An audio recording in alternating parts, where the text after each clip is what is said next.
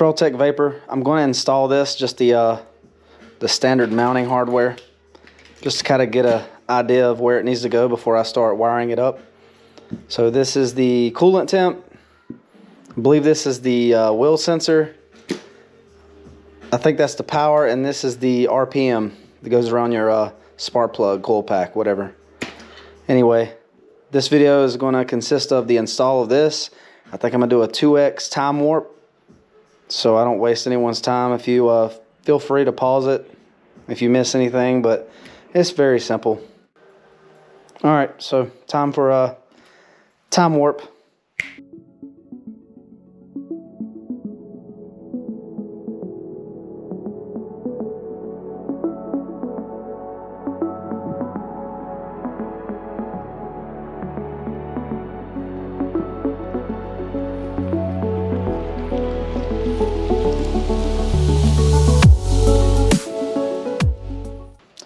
So I had to stop for a second and show you the issue that I had.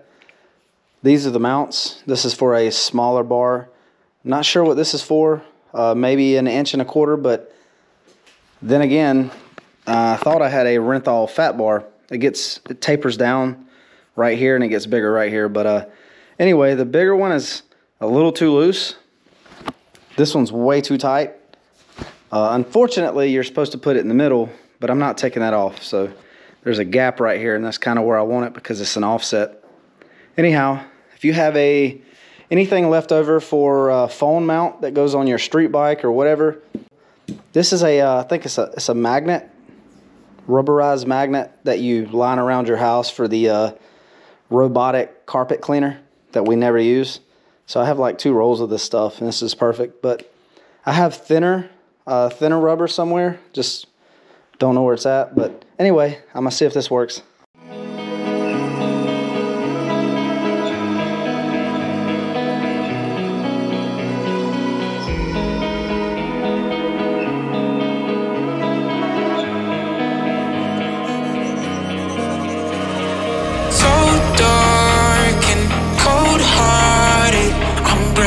To say the least, so far from a superstar, and my daydreams are killing me. Feel like I'm losing my mind. I'm never feeling okay. Good days are so hard to find. Just help me numb all the pain. I'm only one step from dying. Just keep it at bay. Can't blame the people for trying. Just let me fall to my grave. Just let me fall to my grave. Look you.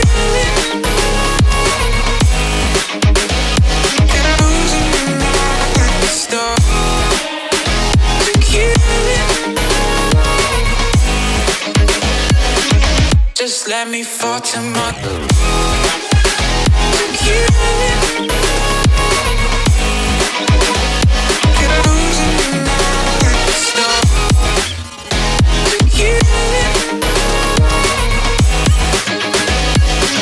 Just let me fall to my grave.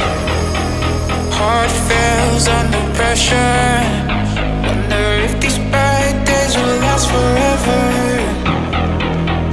Pessimistic from the past, all the good things end up in caskets. I'm never feeling okay. So I've made it to the wheel sensor. I'm not sure if that's right. That's what the guy told me when I called Trailtech.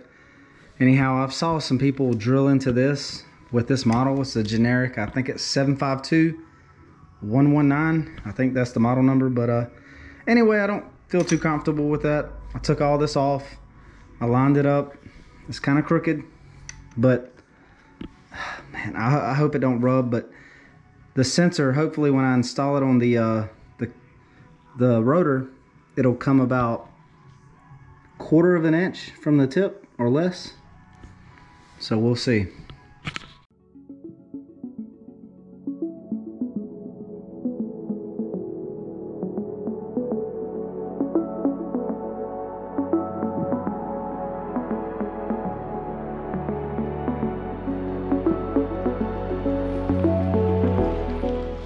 All right, so this is a new day. I've got the wheel speed sensor installed. It was a pain in my ass. You can see as I scratched up the rotor there, but I do plan on changing it. I tried the other one. It just wasn't going on far enough. This is a 2021 again. I think their instructions are for a little bit older bikes. So I actually had to cut an indentation here in the fork guard, and it fit perfectly. So you got to play around with it. But now it reads, so here's the sensor right here, or magnet. This is the magnet, that's the sensor. And that right there works perfectly for me. You don't have to be too close to it. But I've learned that this has to be kind of twisted this way, further this way than that way. So I've got that installed. Now I have to do everything else, the coolant, RPM, and the power. So I'm gonna do a time lapse of me taking everything apart and going from there.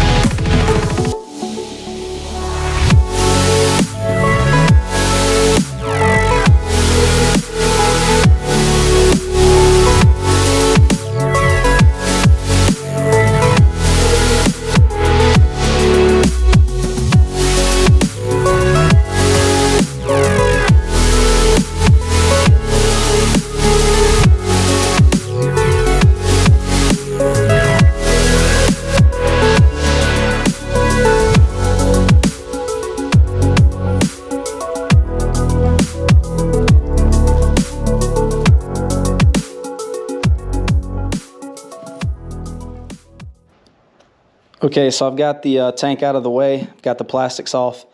I'm trying to figure out if I want to wire up the main power for the Trailtech Vapor to the accessory block that I already installed, or a AC power on, so that way it turns on when the bike turns on, so that way I can have an accurate track of the hours, engine hours of this bike. Also, I went ahead and zip tied up the little flow port here for the coolant, just to kind of get a good idea of how much play I have with the cord, which is not long at all. I really hope that I don't think it's going to fit. I really don't think it's going to fit, and it's not going to look decent. Based off of how short this is, I think I'm going to have to run it straight to the fork somewhere and back here. See, it's barely long enough to do that.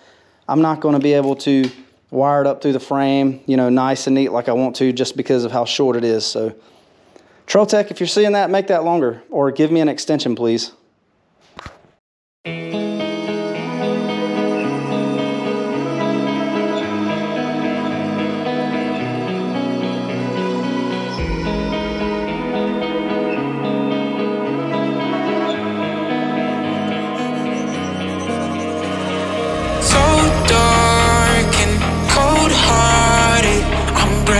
To say the least, so far from a superstar, and my daydreams are killing me. Feel like I'm losing my mind.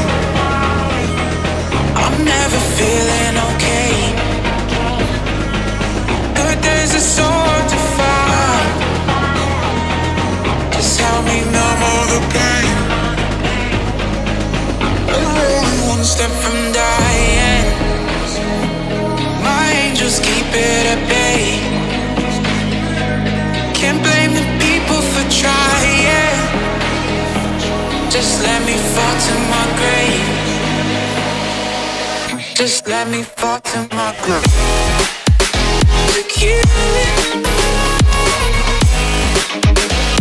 And losing my stuff.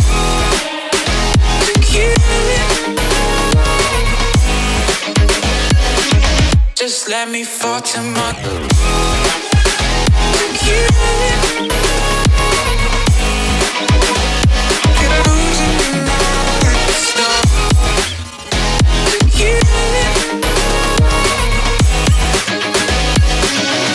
Just let me fall to my grave.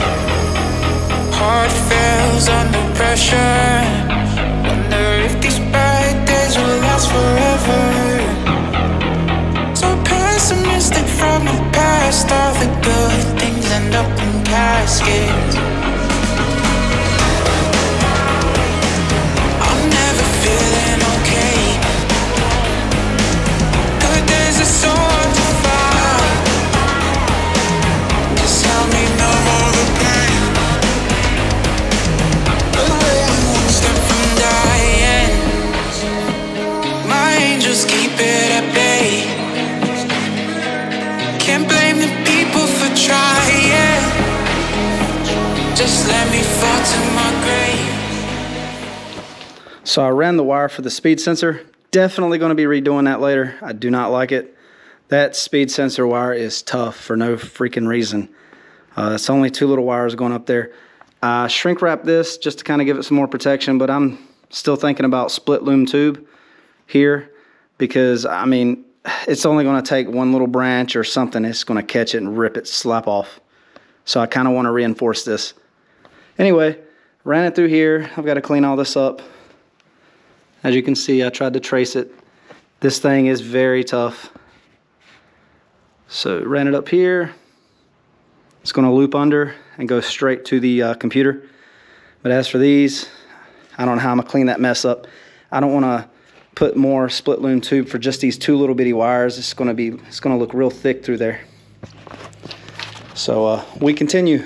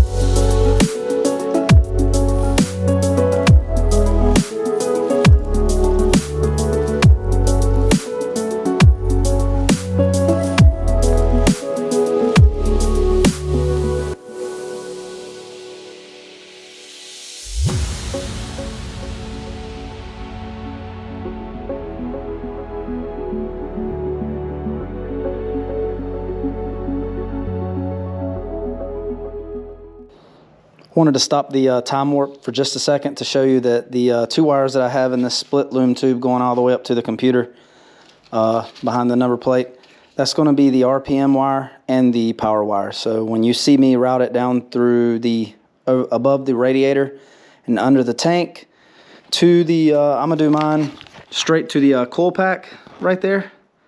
That's going to be the green wire. Pretty sure of it. Haven't looked it up yet, but I'm sure that that's positive. After having a couple technical difficulties with this bike, I tested the coil and the rectifier and everything. So anyway, the green wire, I'm pretty sure it's the power. I'll have to find the main accessory power that powers on when the bike cuts on.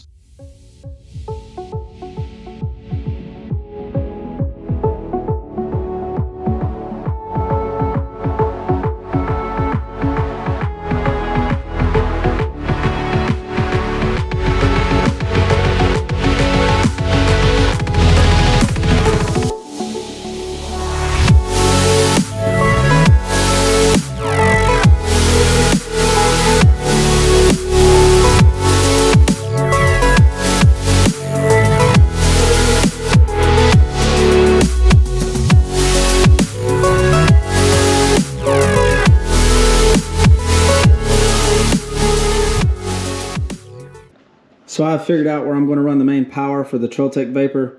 It's not going to be to the accessory block that I installed previously, nor power supply near the engine. So the map sensor control and the traction control stop button here, that harness is going to run directly behind the number plate. As you can see, I disconnected it. If you look closely, the little black wire where my thumb is, and the gray wire. That gray wire does not have any power running to it unless you start the bike. That is exactly what you want. So I'm going to try to solder just put a little solder in those holes without removing the connectors. They're really hard to move and I don't want to damage it.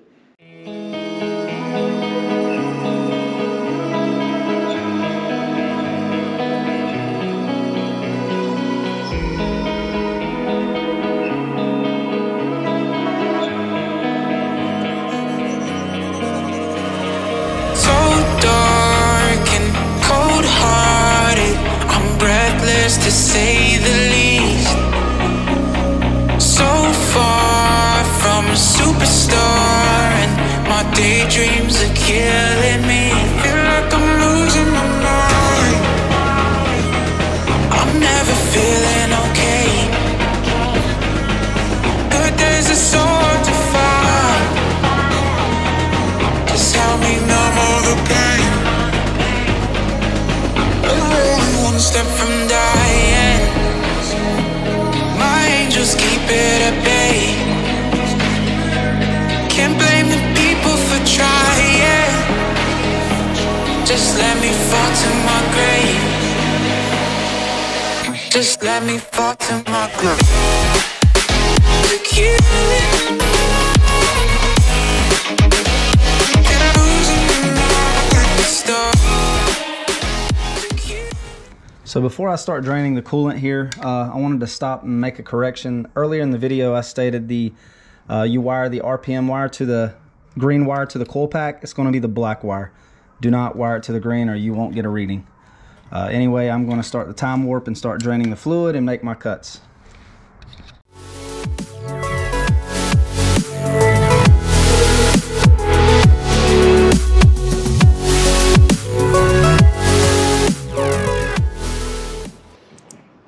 So either I thought my camera was on or the battery died. I've got a fresh battery in there now, but I just wanted to explain you don't need any special tools to cut this hose.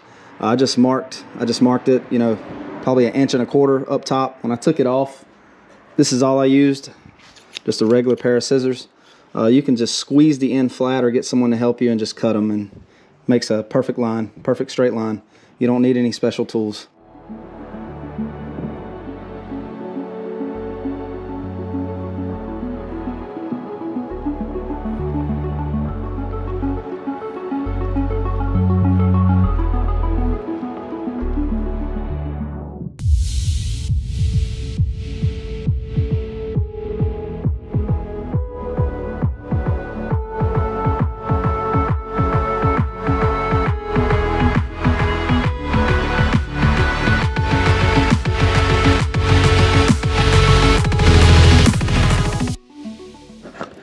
So there it is, all complete. Definitely going to get some black clamps. I don't like that, it's ugly, but there it is.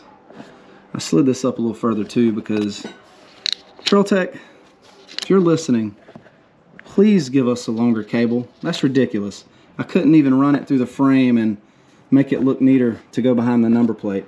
I had to run it pretty much right where the throttle cable is and kind of cut right in front of it here. Just more cables in the way, it looks messy. Anyhow, hopefully that doesn't leak. I might just have to tighten it up, but again, that's where I put it and it's kind of tight. I might have to loosen that up. I don't like that. So I guess I'm gonna put everything back together. I believe everything's complete, and hopefully I'll go get me a video today at Fast Tracks because they're open today. All right, time to put the coolant back in, and yes, I know I should use a funnel, but the Ninja Turtle's got my back.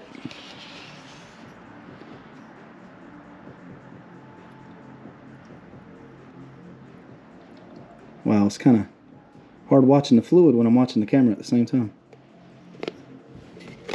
Filming really does add 3 times as much time as it should take to do any work to anything.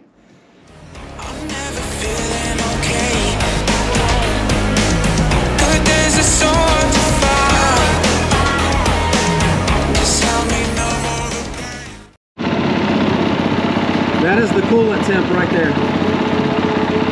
She looks like she is working. Oh yeah. My RPM is 1,950.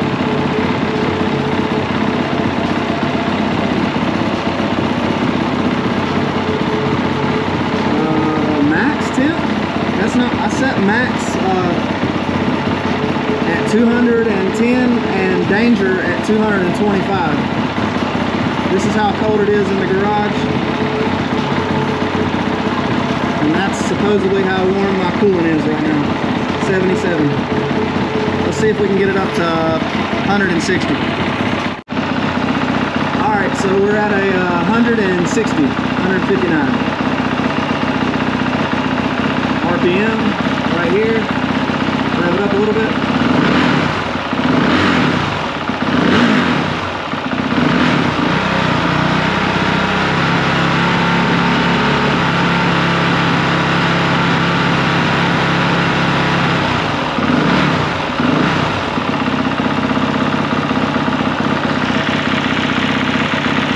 Let me see if I can spin the wheel. There we go, there's the mile per hour. So we're here at Fast Tracks. I was able to make it out here before too dark, but there goes my girl in the Honda. Anyway, before I started up, I just wanted to tell you, I cranked it up, revved it to the max. It was already warm for like 170 degrees. The RPM gauge only went up to like, let me show you. The RPM gauge only went up to like 4,042 max. This bike makes peak horsepower at 9,300 RPM. I'm not sure if that's something I can change in the settings because it's reading what it's reading at the coil. So I'm not sure. Anyhow, we're gonna pay attention to the speed, the temp. You know, we're just gonna have a good time, but I just wanted to test it out and see all the flaws with it. But I hope that I can fix that because that's the main thing that I like, because you can set your shift points. Those are supposed to be little lights there that you're supposed to shift at when it blinks. Not sure if it's bright, not sure if it's red, but yeah, I just wanted to go over that and just let you know. But here it is. Got the Kuba link installed, the X grip, and the Trailtech Vapor. So I'm gonna go around the loop here first, and I'm gonna go out in the trail and just test the speedometer. I'm gonna first have the GoPro on my chest to see if it can read the speed, and then I'm gonna put it on the helmet and see which views better.